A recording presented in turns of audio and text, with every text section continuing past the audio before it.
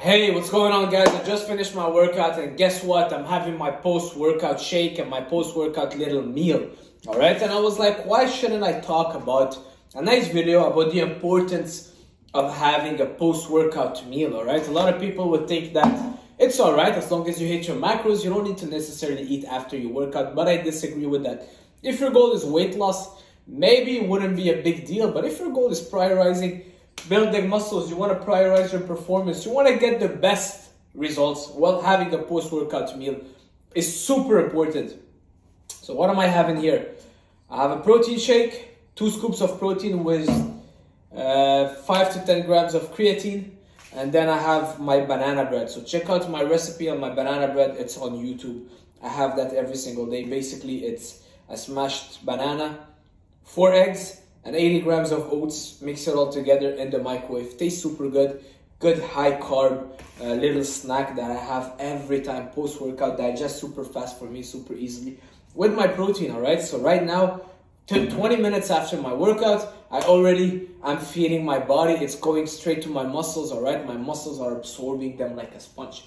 Alright, and I'll tell you why it's important. First of all, when we go to the gym and exercise, let's say you're training hard, you're pushing it at the gym, doing 60, 90 minutes, all right? It's a stress on your body. Working out is still a stress on your body when you're really pushing and giving your max. So when you finish training after 90 minutes, most people start feeling a little bit anxious. You start feeling stressed because you're putting that stress on your body, and then leaving the gym and going around for 2 hours without eating, you're keeping that stress super high, which is not ideal for your body. Your body's gonna start breaking down tissue, fat or muscle to produce energy. Your body is not in an ideal state to be anabolic, to build muscle, all right? So it's not ideal for you. As soon as you finish your workout, you gotta have something straight after your workout, let's say max within 30 minutes.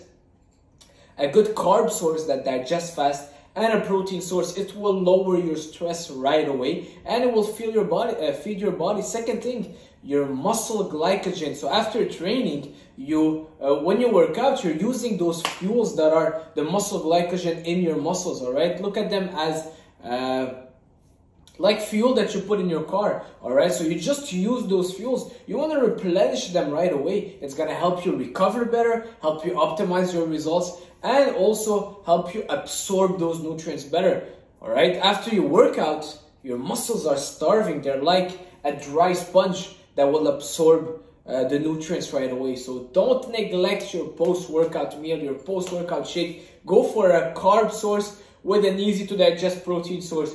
I always have a protein shake because you don't want to be eating chicken, and most of the time you're not hungry after a workout. So I drink my protein, whey protein, or whatever protein that digests well for you, all right, that you feel you're digesting well.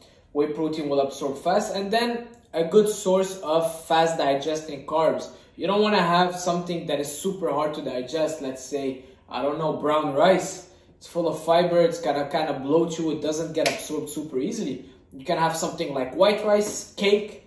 You can have a banana, a ripe banana. I like making my oatmeal cake, all right? It tastes very well, and it does have some eggs too. Yes, it will slower the absorption because of the yolk in the eggs, but it's all right. I'm not too specific about that. I get my carbs, I have some protein in there and protein in there. So at the end of the day, I'm feeding my body. My body's asking for that food. Trust me, as soon as I finished my workout, I was like super stressed, and now 15-20 minutes later, I'm having this and I'm feeling renewed, all right? So don't neglect your post-workout shake, your post-workout meal.